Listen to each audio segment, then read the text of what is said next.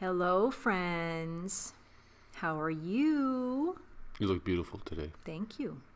I'm practicing for Joshua's wedding. I'm practicing looking beautiful. I look olive color. Well, your skin is more olive than mine, dear. I don't know if you've noticed, but it's always been that You're way. pretty white. I'm pretty darn white. That's Yes. true. I'm Sometimes like I can see your organs. Casper the ghost. Yeah.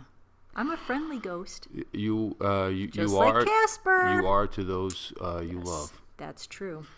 Now we have a movie review to do. That's true. And it's a Wednesday. We have finally watched it. Now, this has been on our list for a long time. We have a ton of movies on our list. It is not an exaggeration to say we have thousands of movies that we need to watch. That's true. That's not an exaggeration. When 200 of them are Big B alone, I mean, you've got a lot of movies to watch. We need Metatron to come over and just touch our foreheads and just download put them right in our heads. all of Right. the Indian films in our head. So we have not watched a Wednesday yet, though everybody had been clamoring for us to do it. And so a couple of days ago, we decided, let's watch it. Yeah, it's on Netflix, and it's Yes. also on the app that I like to use. Yes, but What's we the saw app called? I think it's called Einthusen. Yeah, it's a good app. In any case, it was on Netflix, and so we watched it, and it was the perfect timing to watch that movie. Yes, absolutely. All of our Indian friends know what it's about, Yes. so we don't even have to get into what the movie is about. Yes. But considering what's going on since February 14th in India, where India is fighting back again against the threat from the neighbors to the west, it was perfect timing for us to watch this film. It is. So you had Anupam Kher and Naseeruddin Shah. And people say I look like him. Stop it. Go to your room. He's older than you.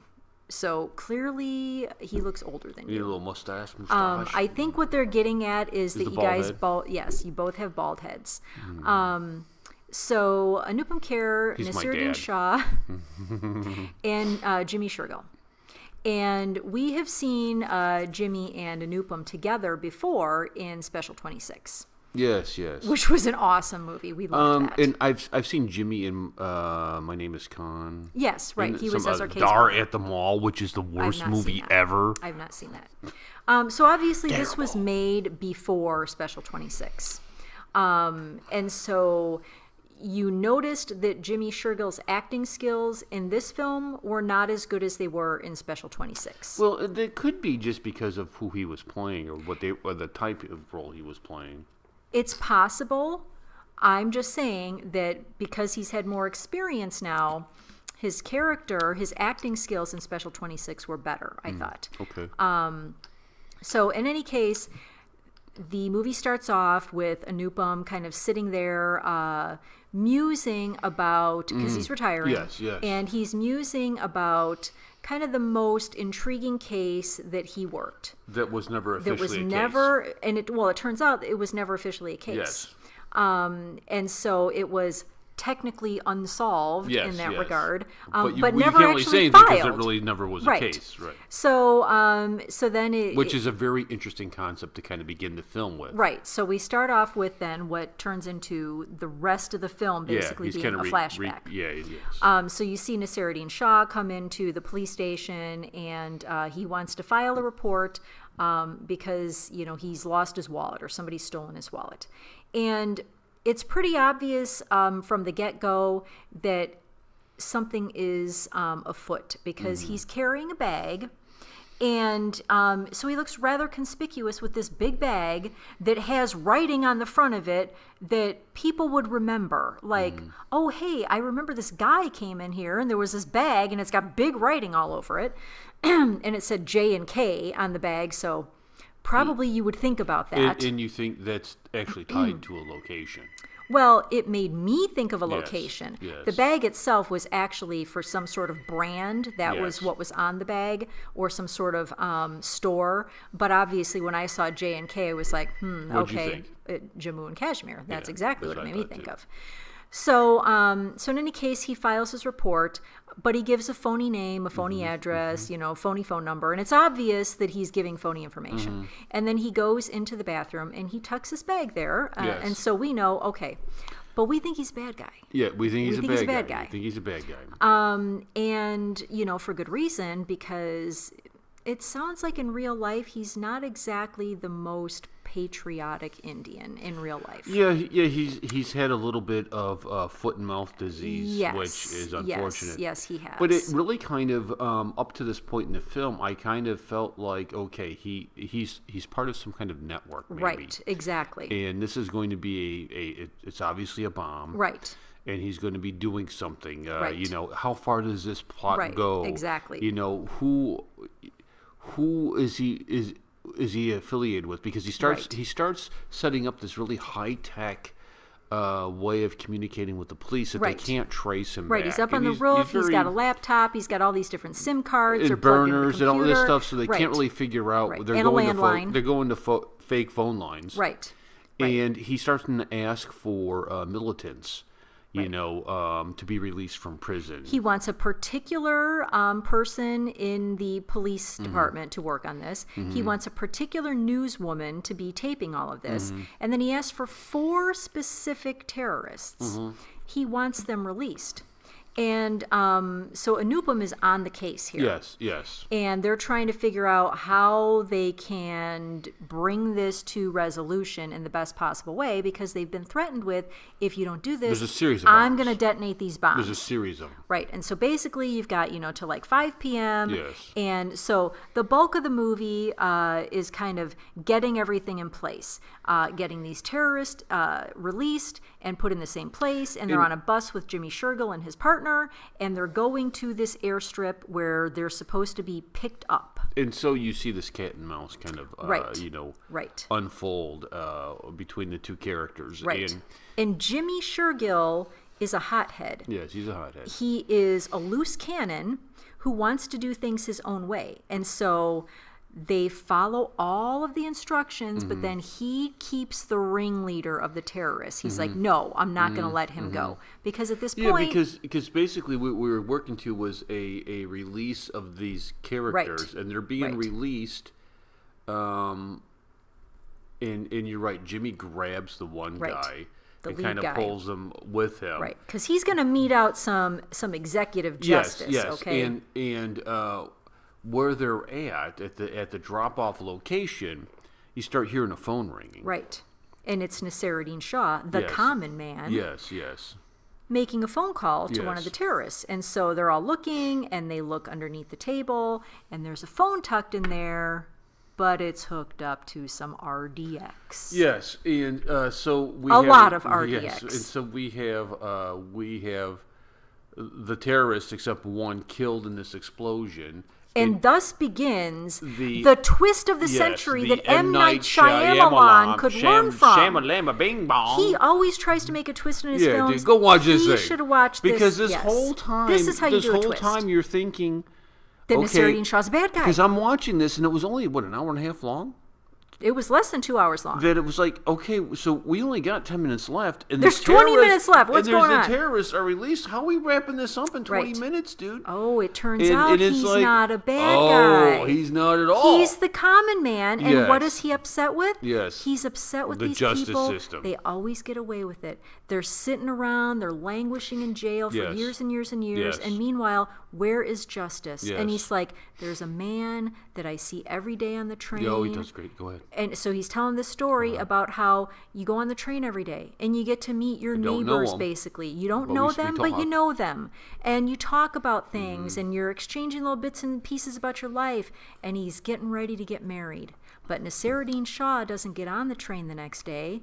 And it's a good thing for him because there's an attack. Yes. And so this young man who had his whole life ahead of him, he's gone. And so the common man is upset with this sort of thing. And so this is his way to get justice. Now, by this point, when he's telling his story, the hacker who had been helping Anupam, he knew where Naseeruddin Shah was now. But now everybody there is on the common man's side, and they don't want to give him up. Because they hired a hacker. Right.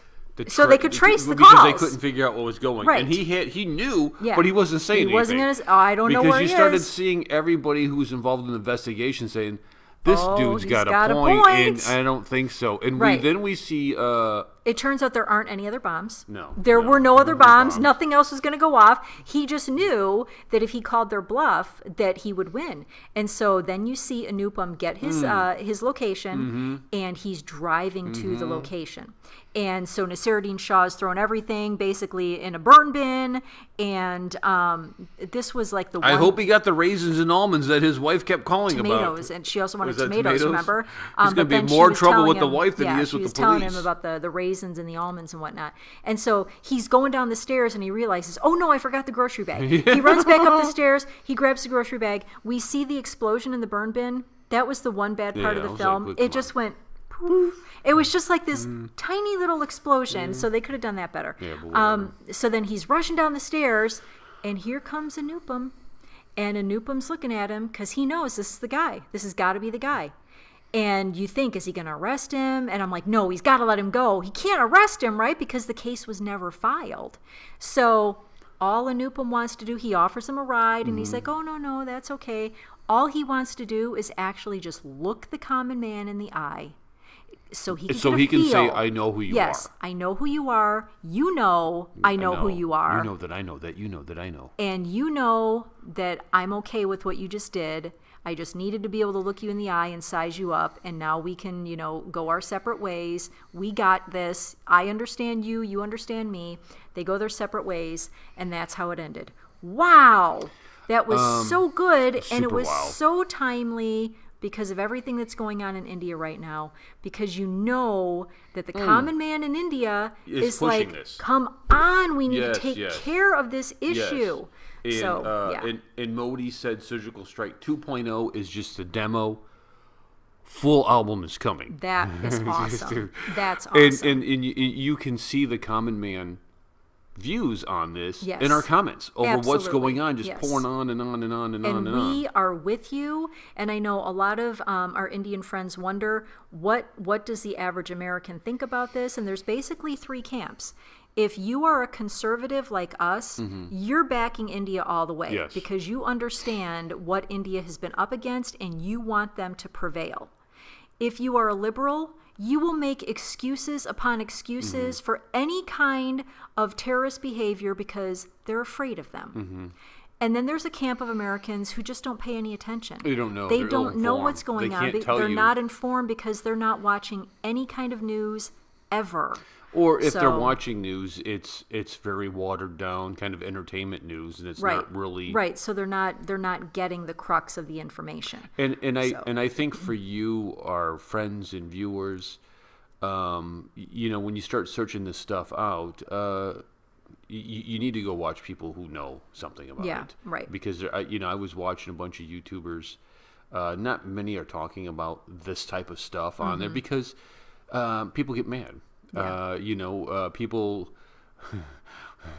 we lose a lot of subscribers because our views are that of the common man, that there's a right and wrong, and you're going to hold to it. And I don't care what you say. I don't care if you have a house in Lahore. I don't care. Right. That there are things that are more important in life. Like, I don't know, life itself than some kind of political cause. And I thought this movie was perfect for us at the timing that we watched it, to see it, to understand, because it lined up perfectly with it. Go read the comments in our videos. I was glad we watched it when we did. One after another. A lot of our Indian friends will ask, why isn't this being covered more in American media? And I will tell you the reason for that is because the American media is careful about when they will get into this story. Things like this have been going on with your neighbors to the west so often that the media here takes a wait-and-see approach. Is this just another of their typical skirmishes, or is this going to evolve into something bigger? And so yesterday I had Fox News on, and they were actually talking about it because now it's appearing that it is something bigger. And so the media over here will pick up on it more. But just like you have liberal media in India, we have liberal media here too. So Fox News is going to be a good one. But if you're hoping to get an honest assessment from CNN or MSNBC, the New York Times, That's not going to happen. Yeah. They don't give an honest assessment about conservatives in America. They're not going to give an honest assessment about conservatives in India. That's just the fact. So don't view it as they're being biased against you. They're biased against us too. So don't take it personal. Yeah, very good film. A couple comments that I saw was, is this going to be a top 100?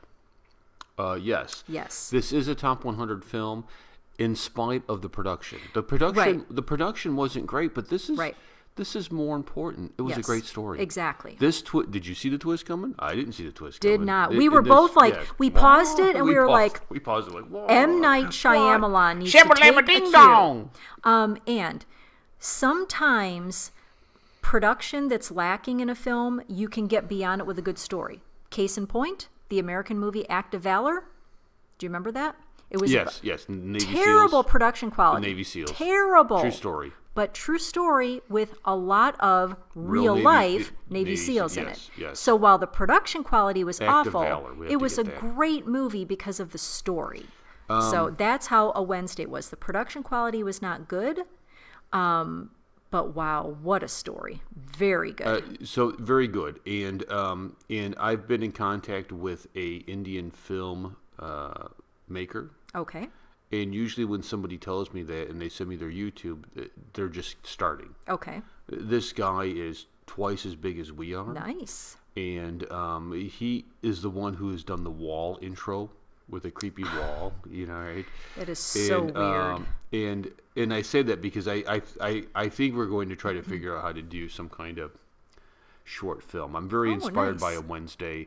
It was good. I enjoyed it. Let's give a good story. Let's do something. I've been in touch with he reached out to me, a film rep, who sells your project to like Netflix or whatnot. Oh, okay. And man, we gotta come up with something good. What is your final grade? A solid A. Production is who cares, dude? This is I was just gonna say this is an instance where I would typically give a film like this a B because of the production quality. Who cares? But the story was so good that it overrode the production quality. So A, I agree. Hey, and just real quick, A for A Wednesday. Hey, I just want to say hello to our stupid reactions. What's up? Okay. All right, we'll catch you guys later. Bye. Bye.